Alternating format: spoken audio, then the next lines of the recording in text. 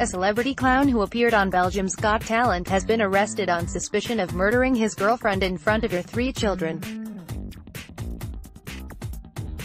Kevin Lapierre is alleged to have killed the 47-year-old woman, known only as Caroline D., after tying up her children, aged 12, 15 and 17. The 31-year-old, one of only 5 professional clowns in Belgium, broadcast himself live on Facebook during an armed standoff with police. Lapierre live-streamed an armed standoff with police on Facebook. CEN. The famous clown appeared on Belgium's Got Talent. CEN. Lapierre allegedly stabbed Caroline to death after they split up in a revenge attack on Sunday, Belgium's Mother's Day.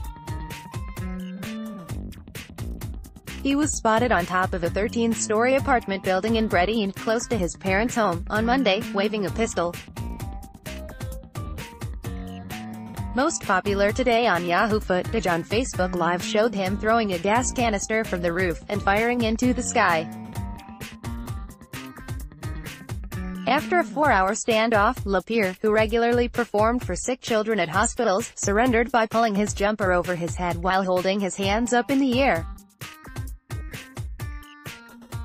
The 31-year-old reportedly didn't get along with his girlfriend's teenage kids. CEN. The children's father told Belgian newspaper Het Laatste Nieuws, "It's too horrible, especially my children." The victim's body was found in a garage by emergency services on Monday.